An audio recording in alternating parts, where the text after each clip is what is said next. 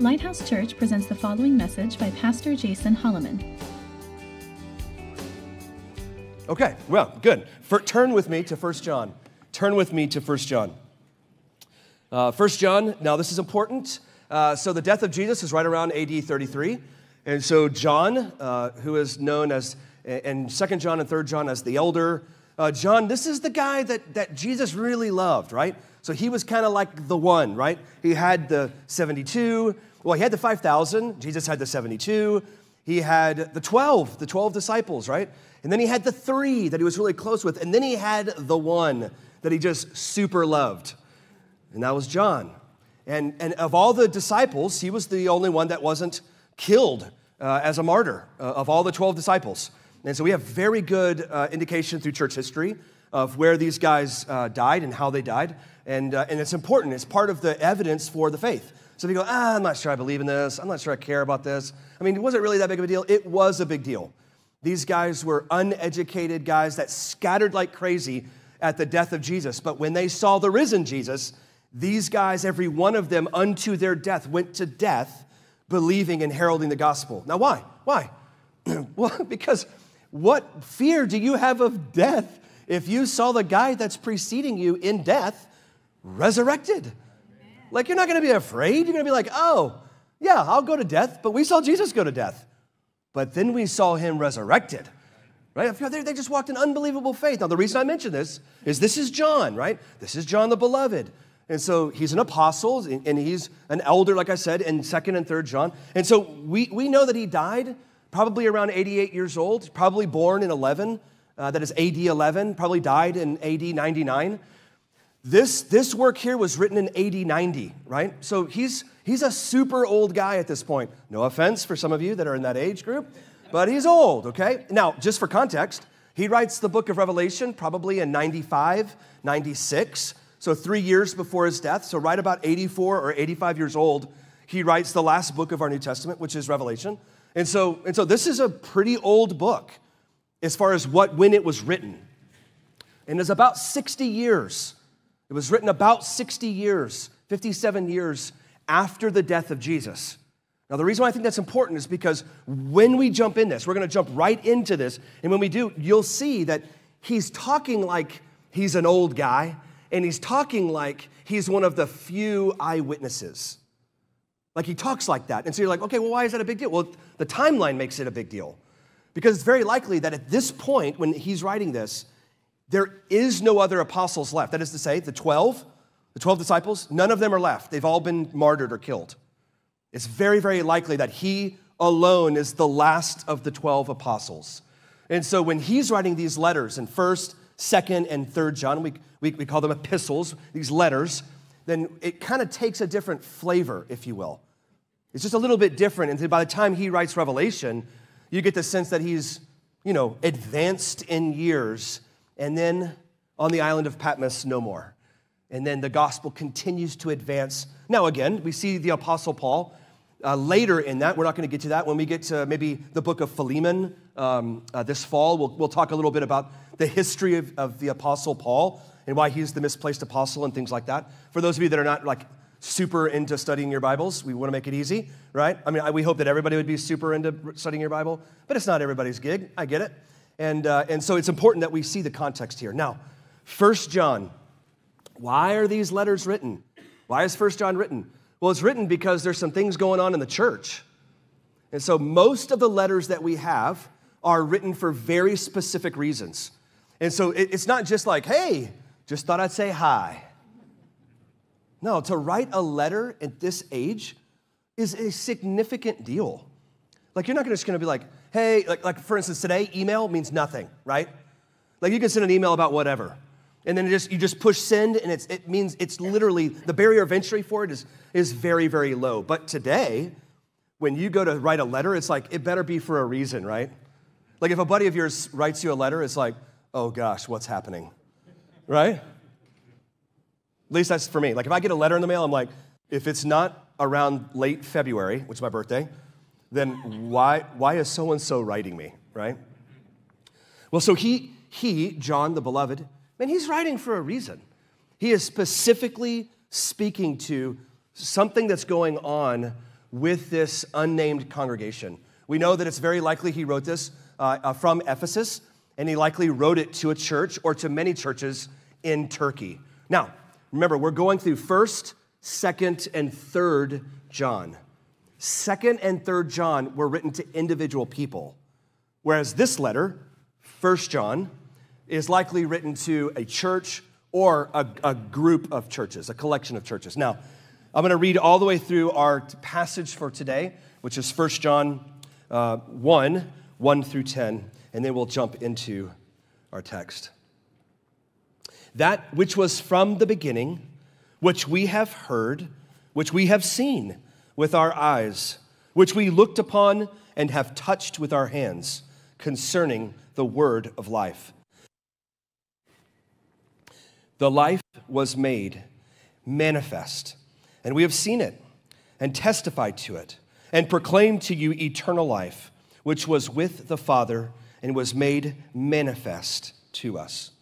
Verse 3, that which we have seen and heard, we proclaim to you also, so that you too may have fellowship with us. And indeed, our fellowship is with the Father and with the Son, Jesus Christ. And we are writing these things so that our joy may be complete. Verse 5, and this is the message that we have heard from him and proclaim to you, that God is light, and in him is no darkness at all.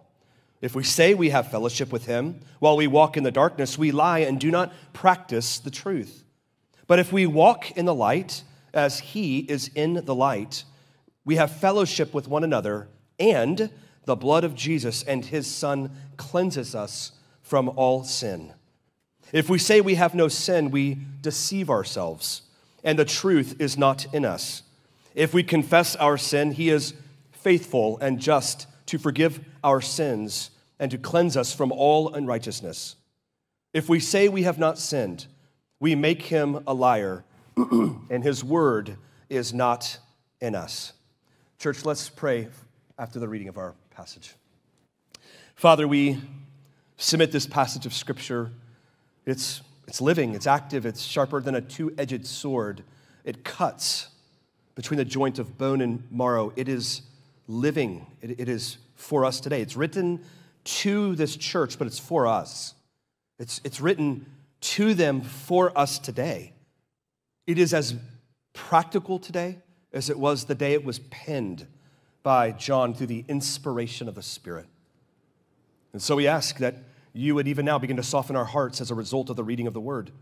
We pray that we would not resort to task lists or naps or just rest from the weariness of what life looks like for so many today. We pray that this would be a moment that we could just enjoy the sacredness of God's people, the worship of God and God's Word. So help us today, we pray. We ask this in the name of Jesus Christ. Amen. Now, if you look at the way that this begins, at the very beginning, this is a grammatical knot. This is what commentators call the first 3 verses of this section. It is like a grammatical knot that is just a total mess to try to understand. Like the connecting subject and verb don't even begin to manifest in this sentence until verse 3. And so thank God we have really good folks to translate this for us, because if this were in the original Greek, this would just be a total mess. It would feel a lot like the song we just sang. You know how it has really odd cadence, which is part of what I messed up in the singing? And it's just like, you're like, oh gosh, do I say this now, or do I say it differently? It's just really, really unique, and we have that here. Verse 1, and which was from the beginning, that which was from the beginning, which was heard, which was seen with our eyes, and we looked upon, and that we touched. Notice how earthy this is. This is really fun, because this is right about the time that Gnosticism starts. Gnosticism is the idea that what is spiritual is really good, and then what is physical is really bad. And so what you have here is, this is right at the beginning of like kind of a 2nd century, so 100 on, heresy that began to get into the church. There's just this heresy that's like, oh no, you don't want to do anything physical. Physical is super, super bad. Yet not to mention the fact that Jesus came in human form, in the flesh. So you can see why there would be a demonic opposition to the idea, why Gnosticism was so powerful. But even now, you see this idea where you see, like, what we have heard with our ears, what we have seen with our eyes, what we have touched was made manifest. It's powerful. Now, so I don't know what you did in high school. I don't know what was fun for you guys. For me, what was fun for us in high school was also a necessity, and that was we had to work on our cars. So like literally I don't know, maybe you guys had great cars. We had cars that we prayed and worked on all year just to pass inspection. Like, I mean, that was a whole goal for the remainder of the year, is that in April, mine was in April, there was a Jeep in particular, when I worked the entire year, oh God in heaven, may this thing be ready for April next year, right? And we'd have to do something that's like, well, you don't have windshield wipers. I was like, I will by April, Well, your tires are looking pretty rough. I was like, I'll get them fixed before April, right? And it was that kind of thing all the time. And I mean, I cannot tell you. So me and my friends, we would always just be working on our cars. And there was a particular friend, and we'll just leave his name nameless because it's not a very becoming story of him.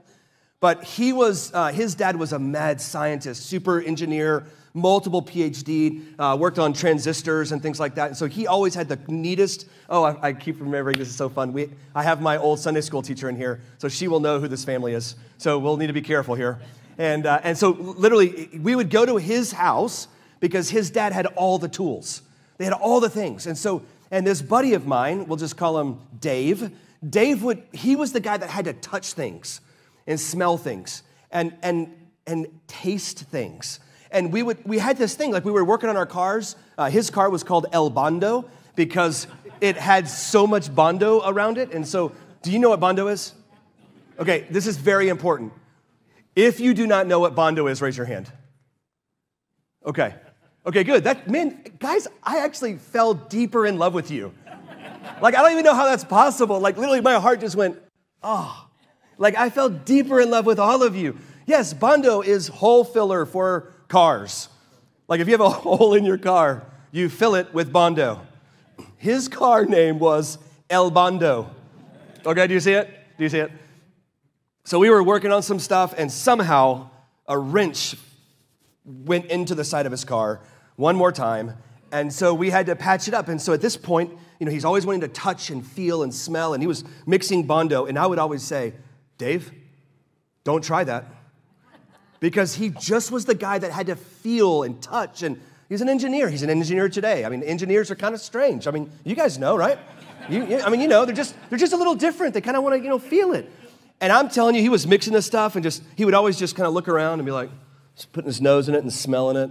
And I mean, I was working on some part of his car, a tie rod, I think, and all of a sudden something just came over me, protect your friend. And I turn around, and he was just about to eat some of this Bondo. And I said, Dave, put the Bondo down. You cannot just eat to see what something is like. This is weird. You're never going to be married. You're never going to be married. Now listen, this is important. Now, why does he do that? He does that because he wants to understand it. He wants to experience it. He smells stuff, right? So again, he was stuff. This is the grossest smelling thing you've ever smelled in your life. What would Dave say? I'll smell it. I'd actually like to get a good deep whiff of that. Yeah. Most disgusting? Yes, please. Right? That's Dave. Well, look at the descriptors here that we have touched with our hands.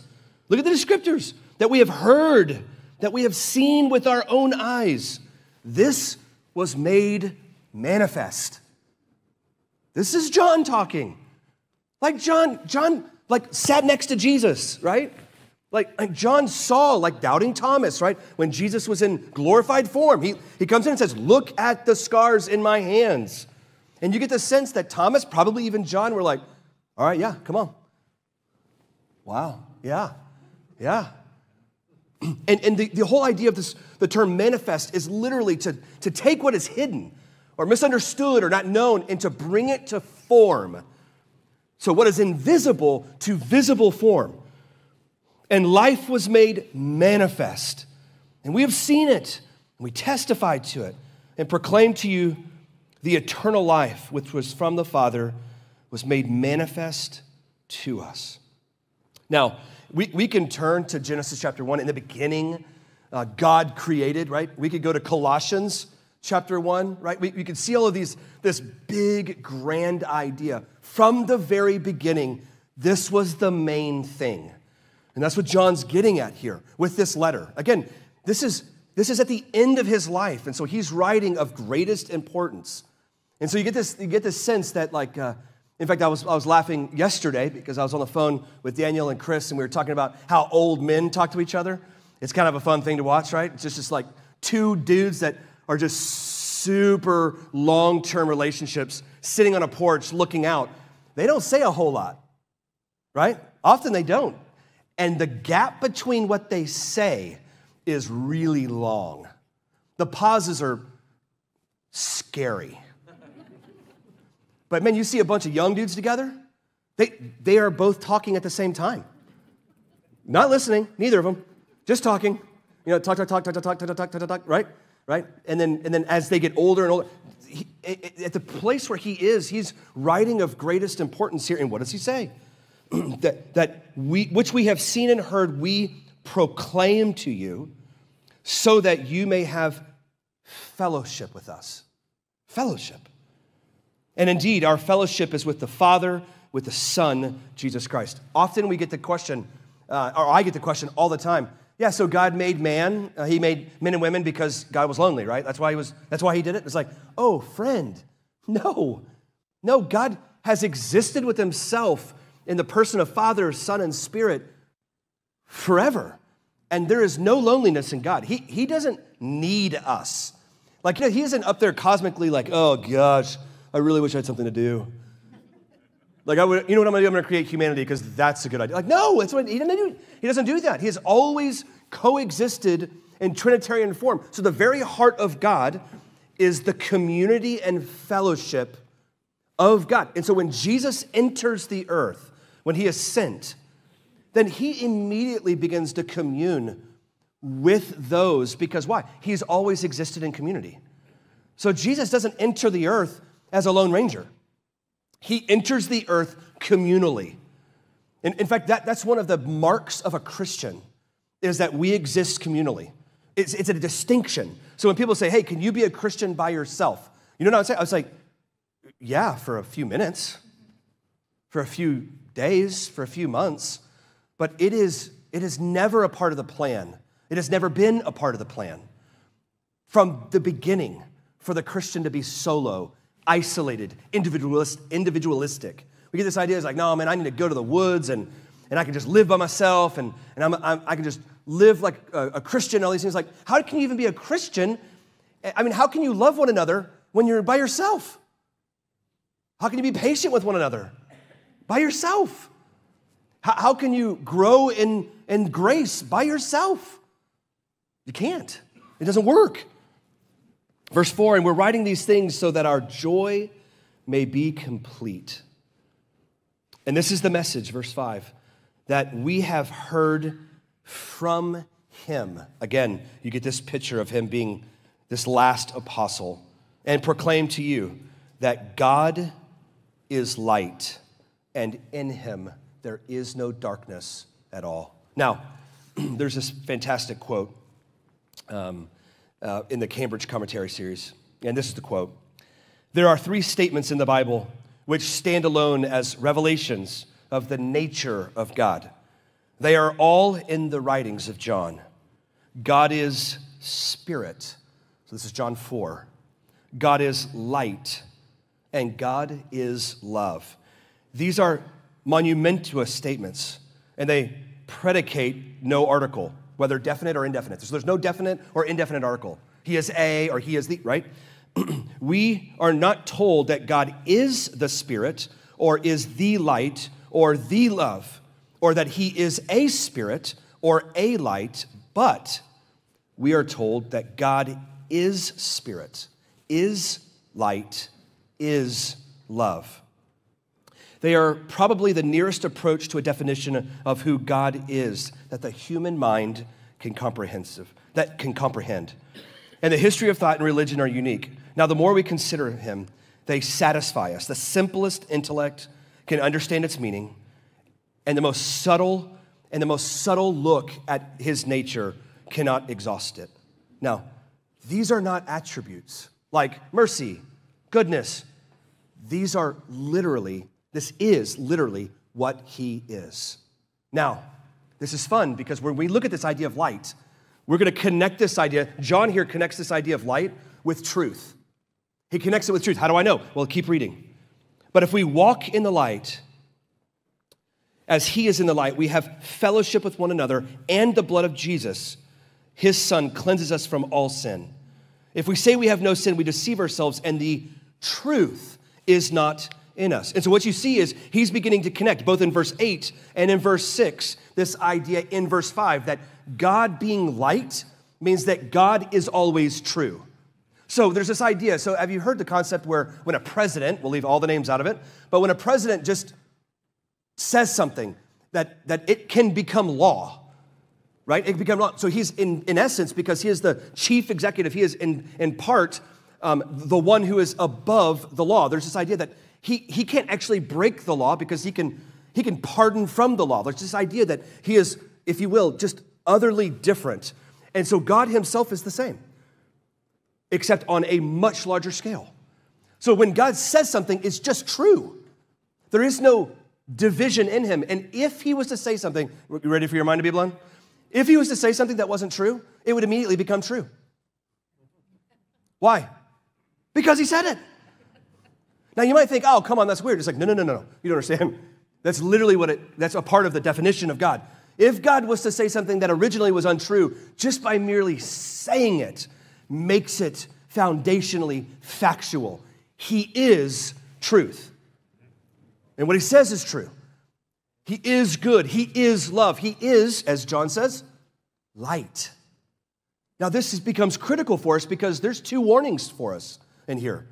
And again, I love to tell you, there's no reason to make these warnings less warning.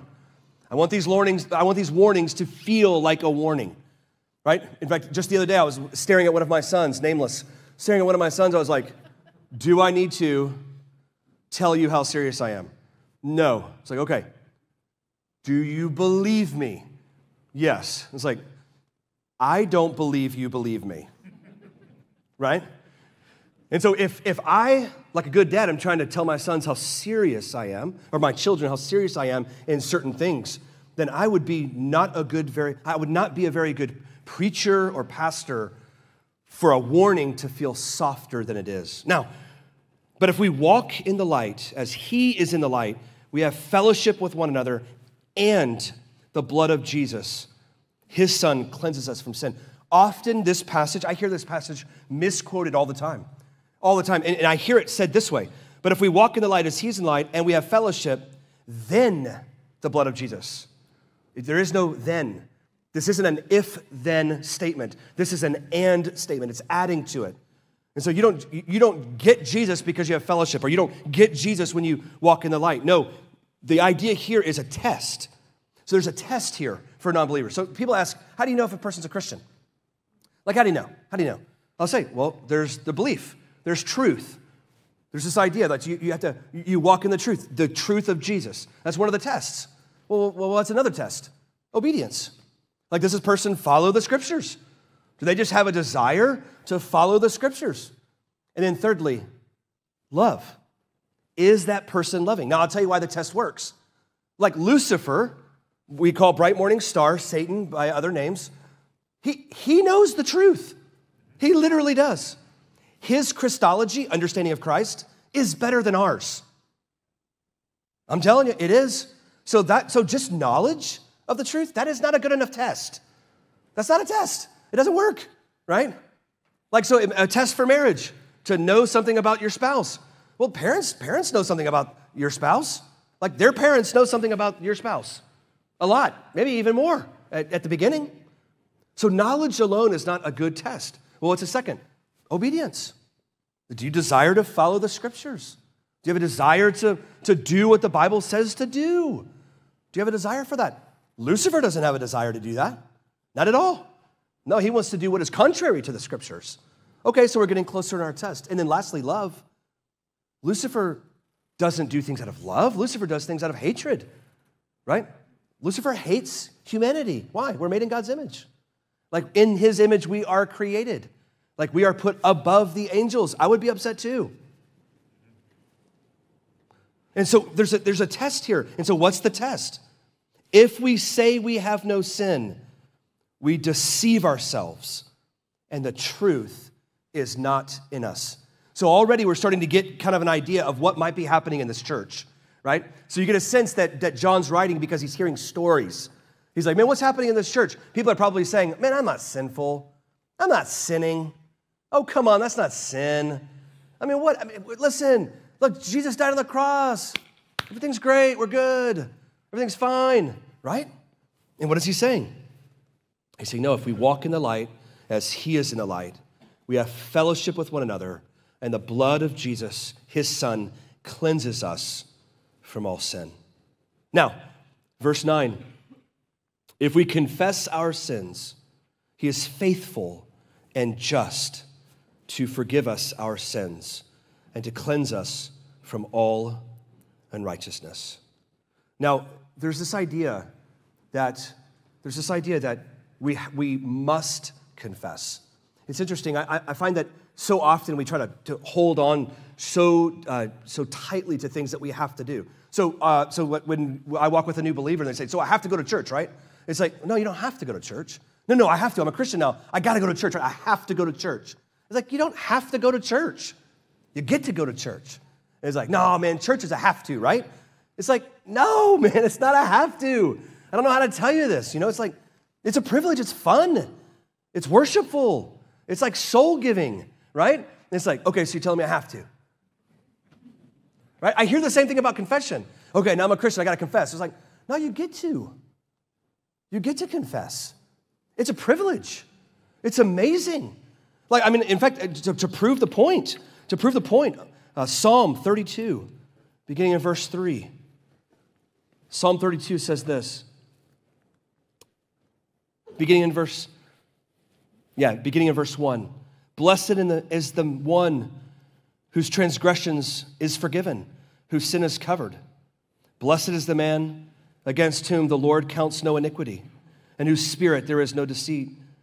For when I slept, my bones wasted away.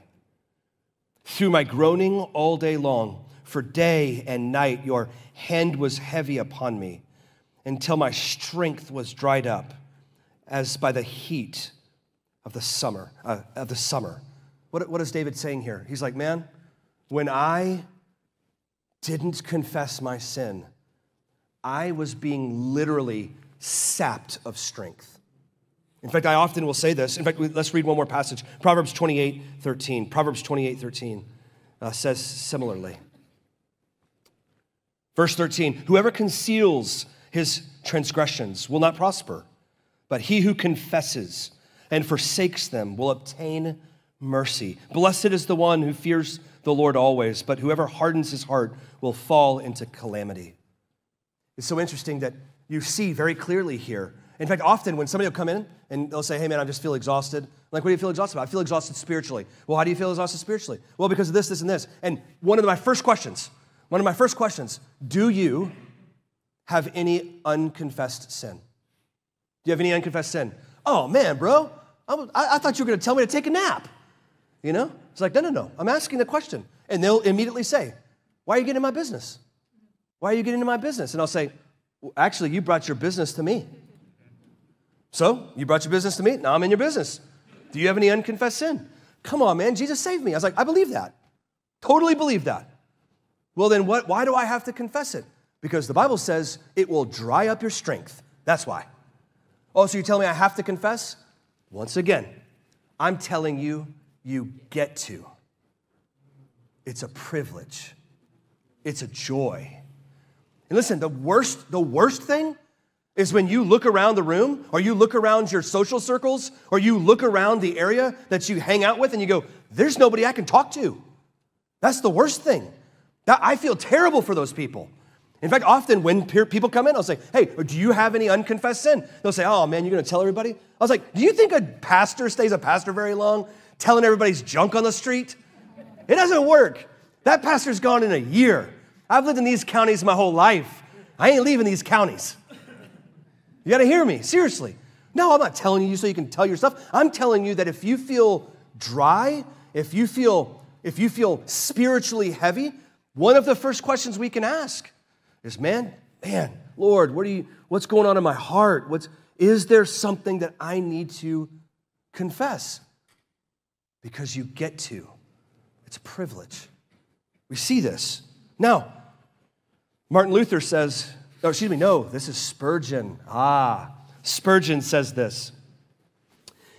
It is not the nature of sin to remain in a fixed state. Like decaying fruit, it grows more and more rotten. The man who is bad today will be worse tomorrow. Now, he's not saying that they're going to lose salvation, because that cannot be the case. What Spurgeon is getting at here is this, that there is this idea in the heart of men and women. There's this idea that like worship, like reading of God's word, like communion with the saints, confession is a blessing, and it's not a have to. Now, somebody in this church likely was saying, oh man, I ain't got no sin. I'm done, no sin. Me and my wife, oh, we're great, we're perfect. Oh, we're not sinning against each other at all. Parenting? Oh, I'm doing great. Everything's great. No problems with parenting here. No, look at my kids. Right? Perfect kids, right? Oh my goodness, I love it. It's so fun. Verse 9, if we confess our sins, he is faithful and just to forgive us our sins and cleanse us from all unrighteousness. If we say we have not sinned, we make him a liar, and his word is not in us. Please see the warnings in 8 and 10. Now, what does it mean to make God a liar? It's blasphemy. It's pretty powerful, right? So we're not talking about a pagan who's just like, oh man, I don't care about God, I'm going to do whatever I want. No, blasphemy is different. Blasphemy is actually speaking against something that God says or speaking against something that is holy. Blasphemy is an altogether different thing. And so it's one thing if you just want to live like a pagan and you're just like, hey, c'est la vie, live and let die, whatever's good for the stomach. I'm in, totally in. That's paganism, right? That's not blasphemy. Blasphemy is saying, God didn't say this. That's blasphemy. Blasphemy is saying, God doesn't care about that when he does. It's an altogether different thing. And that's what's happening here. You make God a liar when you say you have no sin. It's significant. Now, if you feel that weight, good, because man, I have, as I've been reading this, oh God in heaven, what am I saying is unholy that you call holy? Or what am I saying is holy that you call unholy? Like, in what way does my life reflect not holding sacred the things that you hold sacred? Those are important questions for a believer as we begin to kind of, if you will, look like the image of Jesus. Now, there's a couple of areas here that I just think are so fun. And one of them is this quote by George Truett. He's a famous Baptist, don't hate me. He's a famous Baptist preacher from around 1900. And in fact, actually, one of my son's middle name, Truett, is named after him, right? So George Truett, this evangelist. And George Truett says this, and it's a powerful line. If one not be a sinner, then for him there is no Savior. There's never a moment that we graduate from the need of the cross. We don't graduate from it. There's never a point that we graduate from the need for God's word. I love this. So it's like, if you have a Bible, anybody read through the Bible all the way through in a year or over a year? Okay, a couple of us, great.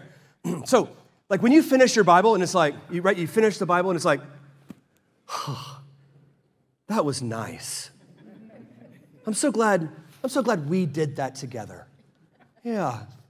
And then you take the Bible and you go, where's the next book I'm going to read every day? And you put it on your shelf and you're done with it? No, you don't graduate from your need for the Bible. Like you don't read the whole thing and go, oh, I'm so glad I finished that. Right? Let's go to the next religion or whatever. It doesn't work that way. It doesn't work that way. We don't graduate from our need of God's word.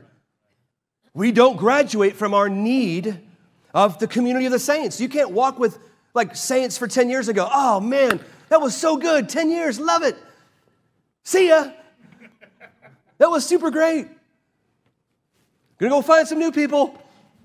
You don't graduate from your need of the saints. We don't graduate from our need of worship. We don't graduate. We can't go and get maximum worship for like an entire weekend and be like, man, I am up to here in worship. It's all I need. I'm just good. I'm good. It's as foolish as saying, I ate a lot of food yesterday. I'm probably great for 2023. Like, you should see how much Chick-fil-A I put in my stomach. There is no way that this amount of food is not going to carry me all the way through to the end of December. No, every one of you would be like, it doesn't work that way, bro. I'm going to keep going. By design, I'm keep going. I can't really stretch good at 16 years old and say, that'll probably last me until mid-70s. Like, nobody's stretched that deep, ever. Did you see what I did with my leg? I'm sure that when I fall at 77 years old, I'm going to be like, I am so thankful I stretched at 16. God help me. Had I not done that, I don't know where I'd be. Yeah, it doesn't work that way. Confession is no different. Confession is no different. So I'm not putting legalism on you. I'm offering to you the joys of the Christian life. They're treasures. It's amazing.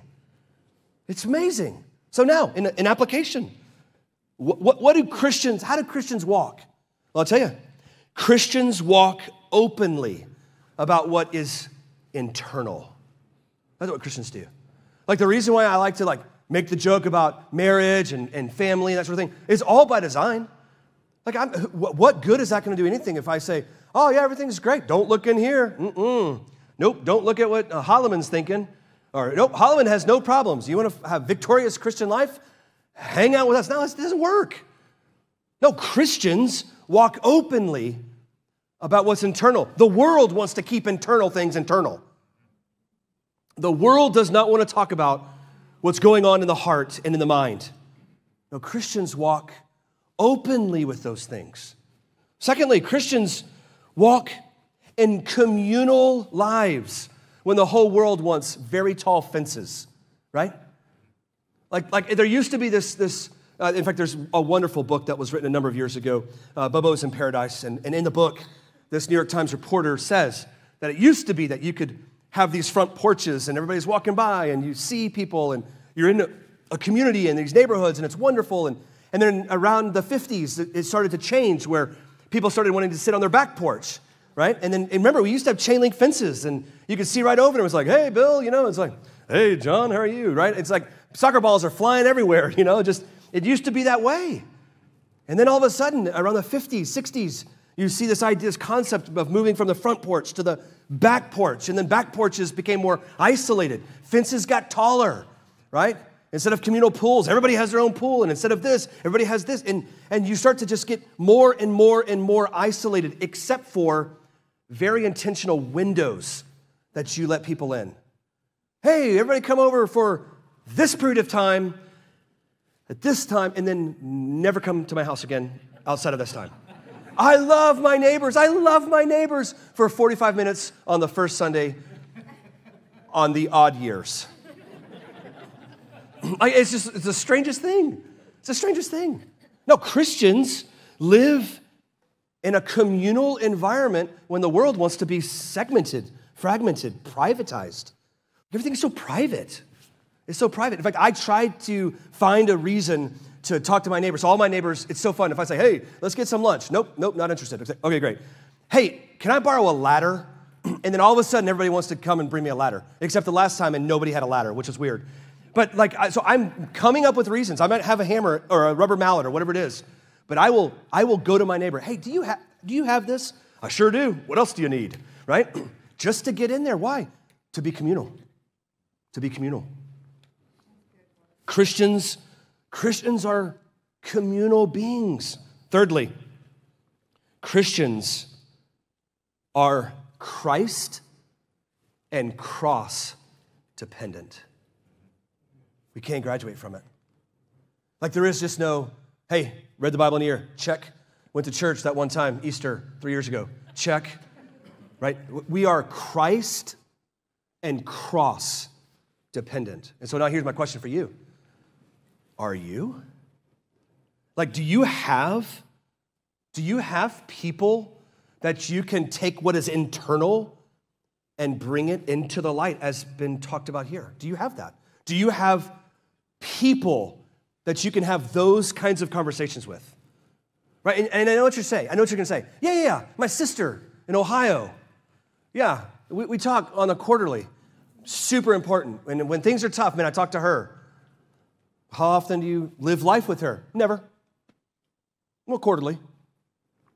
That's not what we're talking about here. That sounds more like a confessional booth, right? Than communal life. No, I want this to weigh on us. I want us to feel the privilege of Christian community. That's why we see the idea here of fellowship 4 different times in this. When you have fellowship with one another, it's a triune God concept. We exist together. It's important. Life on life is important. In fact, we know why a lot of people leave the church, or why a lot of people will leave certain churches, because that kind of experience, life on life, communal life together, confession, and living with what is internal to being external, that is really, really messy. In fact, one of my dearest friend's wife, we were at a concert just recently, and we were just talking about what it looks like to do life and their circles. And I said, man, how has it been? And she just said, it's really hard to just be gracious when you sin against your dearest friends and when they sin against you and you're worshiping together. Oh, and you're also doing life together. Oh, and your kids are hanging out together. And I said, multi-generational sinning against each other. That sounds super messy. She's like, it is. It also sounds amazing. That kind of life. And so the takeaway from this passage, in my estimation, is this. For us to walk in the light as He is in the light, then there's some things that we get the privilege of doing, and that is to walk with one another. Walk with one another. And so if you are sitting here saying, I don't have anybody that I talk to like that, then begin to pray and ask God to develop spiritual friends to do so. It's a good thing. We don't have a marriage couple where we can hang out and talk like that. Okay. We'll begin to pray and begin to say, we need those kind of people. Praise God. Like, I don't know that I want to live life like that. That sounds scary. Yeah, okay. Well, let's pray then that God would give you the strength to follow His word, as we see in 1 John, that we together would walk in the light as He is in the light. Because God Himself is light, truth. Let's pray together. Father, in the name of Christ, we just thank You. We thank You that we don't graduate from the cross. We don't graduate from Christ. We don't move on from the scriptures. We don't move on from the saints. No, like food for the stomach, like daily nutritional value. We as believers feast on the community, on Your word, enjoying the merits and blessedness of confession. And so, Father, as we enter the time of the Lord's Supper, we thank You that if one not be a Savior, then for him, or if one not be a sinner, for him there be no Savior. We thank You that we can remember the cross that Jesus Christ bore for us. And so as we pause for a moment, the Bible says this, that to inspect your heart before you approach the table. What does it mean? It just means to look inward and ask the question, is there someone to be reconciled with? Like as illustrated in the book of Matthew. Father, would You just, by Your Spirit, would You just provoke our thinking? Give us eyes to see what we don't see. Give us ears to hear what we might be trying not to hear.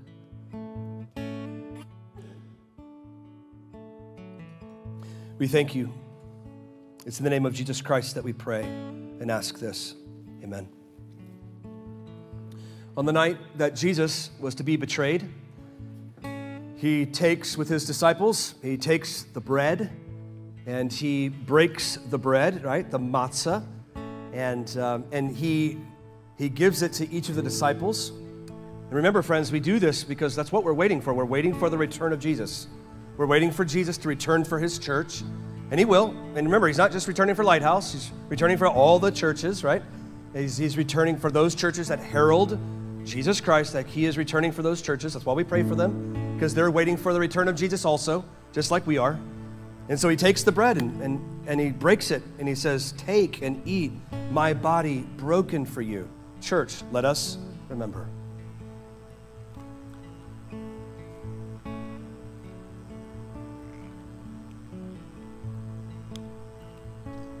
And in like manner, he takes the cup and he says, "It is the cup of the new covenant in my blood." Now, listen, guys, if you're not a Christian, like this whole concept and talk about community, it's gonna fly right over your head. Like it's just gonna put works on you. Doesn't work. Like if you don't know Jesus Christ as Lord, like if you've not yielded to him, if you've not seen him as Savior, access to God, oh, friends, you have a singular next step, which is to repent and believe that Jesus Christ is the Lord. He's the provision. He is the sacrifice needed for you to have relationship with God. Like if you don't have that, then listen, community is downstream of that, I assure you, right? And that's why it's the new covenant. We're no longer slaughtering goats, bulls, lambs. No.